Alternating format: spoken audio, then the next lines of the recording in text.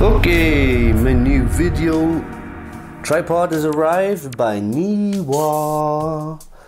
So I forget the model name. We will open this up and have a look at the model name. Hopefully it's written in there somewhere. Alright, I just opened the box and it's empty. I thought it was a bit light. That's strange. I'm only joking, it's still there.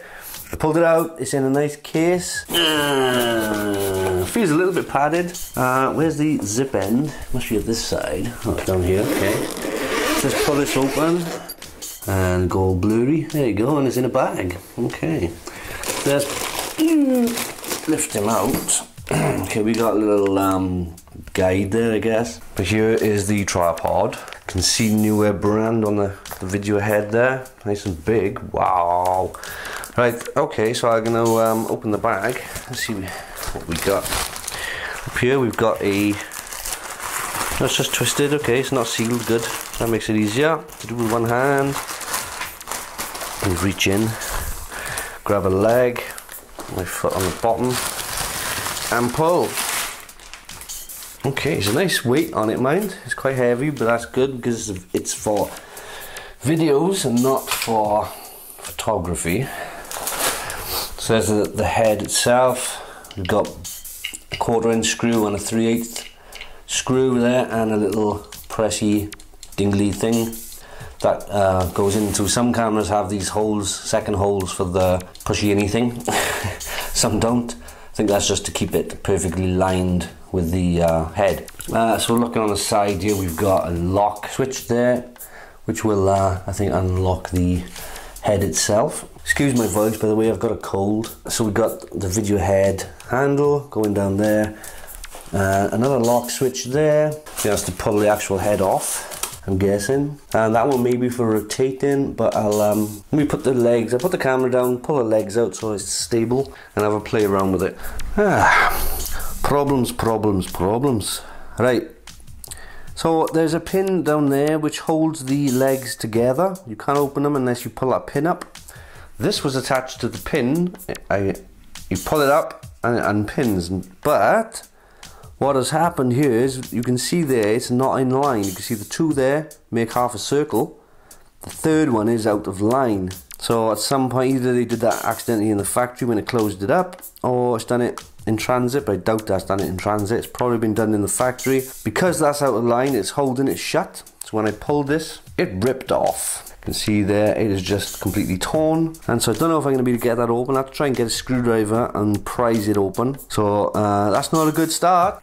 Not having much luck today at all. Right, so this is ball head type video head, so you can easily change these.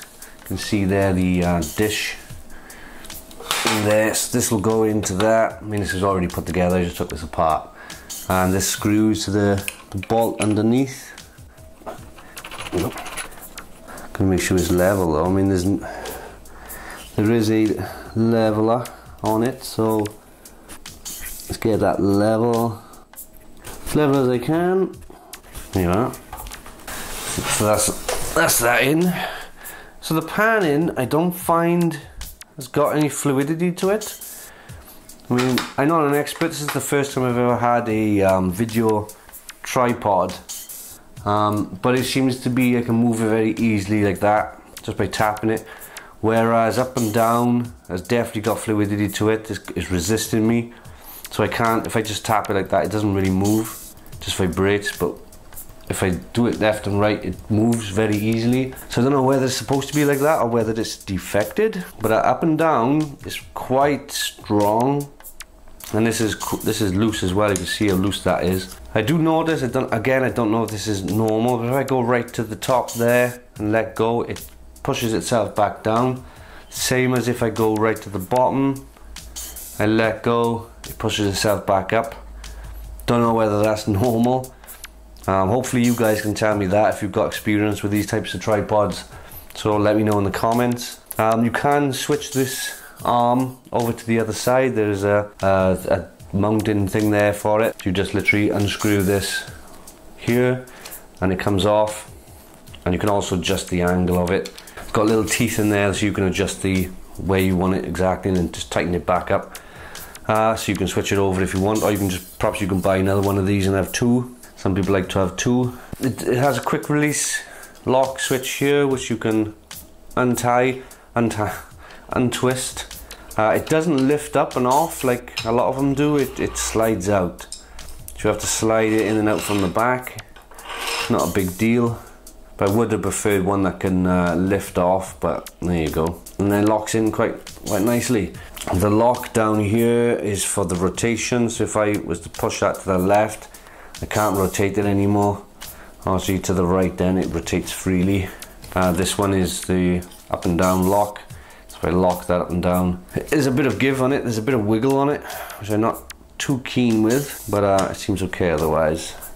I don't know what this is for, I'll be honest. You can push it in and you can push it up, but I have no idea what it's for. I should read the book that came with it. That would probably explain all. So perhaps I'll do that. Alright, so I found in the book what this is for. It's called a safety button. Apparently it's supposed to lower this silver knob there. There's one over here which can't lower, so it can't go off, the plates can't slide off that way, it has to come off this way. But apparently this is supposed to be sticking up, and when you push that it goes down. You can see it going down, but it's not coming up enough. So it's supposed to be able to stop it coming back, and you're not supposed to be able to lift this, to slide this plate off until you press this button. But this one's not working, it's not coming up. So that is defected. Oh, there it is. Nope.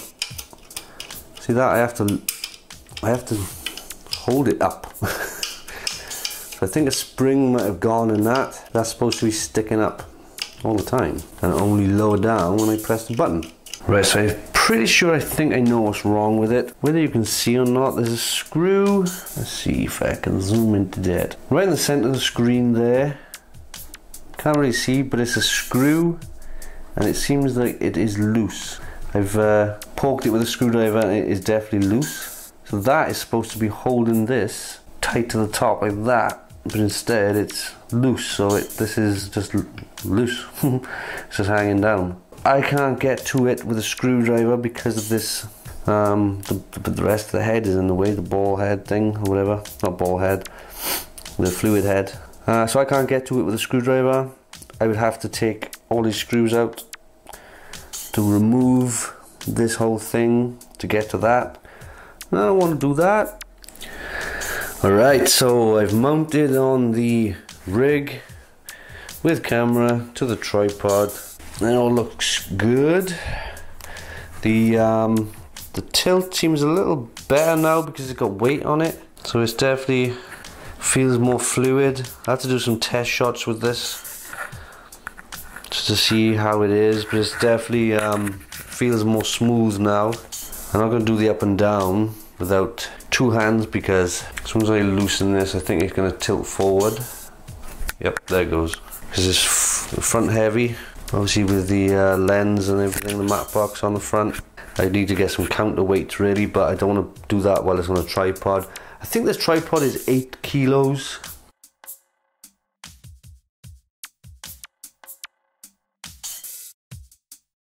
Lock that back up. So yeah, I mean, it seems sturdy. It's not going anywhere. It's really sturdy, to be honest. The feet on the bottom, I had to unscrew the rubber ends to get the rubber feet on the bottom. Otherwise it's got the metal screw inside which has got a point to it, you know, if you want to use it on grass. So it'll if you just screw those rubber things around it upwards, then obviously the points stick out the bottom as normal tripods usually do, so you can stick into the grass and get a good hold.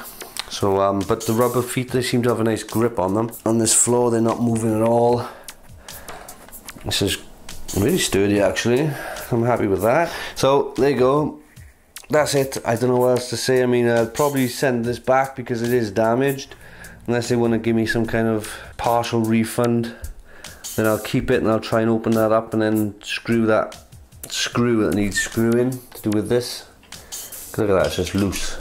Also, I don't know if I actually updated the video on that, but I did undo the clip at the bottom with a screwdriver because that was obviously broken. But because the legs were out of place, one leg was out of place, since obviously it was born in the factory, seems to be permanently slightly out of place. It doesn't want to go back into place. Probably being in the box like that for so long has made it warped. So that is another thing I need to complain about. Otherwise, seems quite sturdy. So I'll have to put it to the test. Do some test shots.